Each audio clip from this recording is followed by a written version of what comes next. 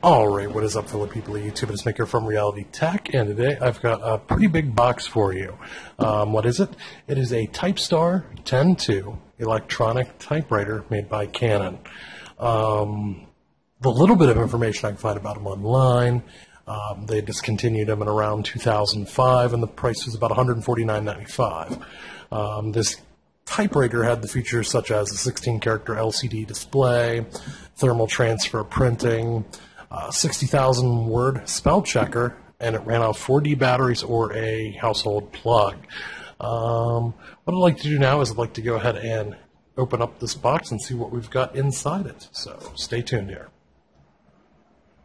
Inside the box we have this plastic piece here. Not quite sure what that is. Hopefully it's nothing important. We've got the manual itself. Just basic operation, how to store it. Power supply, where to put the batteries, things such as that, and actual user operation for a couple of the features the typewriter has, such as express back, spacing, margins, there's like a typing trainer, things such as that. So that was in the box, and then we've got the typewriter itself. Let's see where the openings are.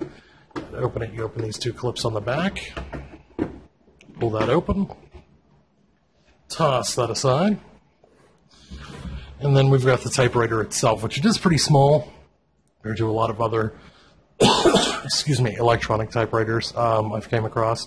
And it spells out right here all the features it has: the spell checker, 4 different type styles, shading patterns, can run on battery power, and how quiet it is.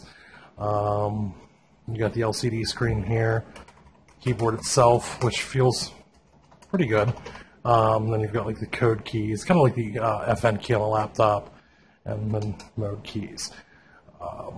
To change the cartridge on this thing, this is the cartridge itself. Unfortunately, it is pretty much impossible to find these cartridges. So this is going to be one of those that I don't know what I'm going to do with it. I picked it up hoping I could find cartridges, but I can't. Excuse me. And you've got the cartridge carrier here, and where you put the paper in, all that fun stuff. Wheel on both sides. Now on the back, one of the things that makes this pretty unique in my opinion is the fact that it takes 4D batteries, which I do not have 4D batteries anywhere. I'll have to pick some up later and do a demo to see how quiet it is, but you'd insert the batteries there. Now, I got this for $8 at a thrift store. I'd really like to try to find cartridges for it. I really like these old electronic typewriters. I just think they're really neat. So yeah, this is just a quick video on one of my thrift store picks. Like I said, I'll do more once I get some batteries for it, because there was no adapter for it, and I don't know if I'd have one. Let me see what kind of... like my tripod around here. You can see that's where the I guess the mains plug would go. And I'm not sure the voltages or anything such as that, so I might have something that would fit it. I don't know though. So I'll definitely thank you guys for watching, and if you enjoyed this video, please feel free to hit the like button and subscribe to Reality Tech for more of this kind of stuff. So I hope you guys have a great night.